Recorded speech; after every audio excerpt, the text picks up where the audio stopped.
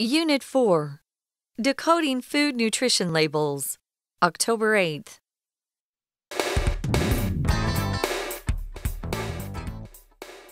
Reading a food label seems straightforward, yet many people still get tricked by misleading nutritional claims on food packaging. Watch out for these phrases when choosing foods. Sugar-free. Sugar-free doesn't automatically mean healthy. Sugar-free products often contain sugar alcohols like xylitol or sorbitol, which have fewer calories but not zero. Sugar-free foods may also contain the same number of or higher calories than similar foods with sugar due to other ingredients. Made with whole grains. Whole grains have more fiber and nutritional content than refined grains.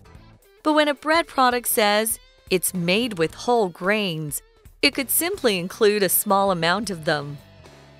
Brown color doesn't indicate healthiness either, as breads might have added coloring. It's best to look for products that say 100% whole wheat. Organic. Organic foods are grown and processed with minimal pesticides or chemical fertilizers. However, this doesn't make them healthier by default. Organic foods can still be high in calories and added sugars. Immunity boosters. Health food companies might use words like immunity blend if their products contain certain vitamins.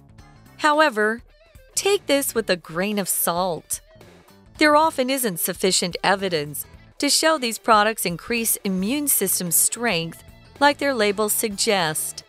There are numerous other ways food product labels deceive consumers. The best way to avoid being fooled is to always read the detailed nutrition facts.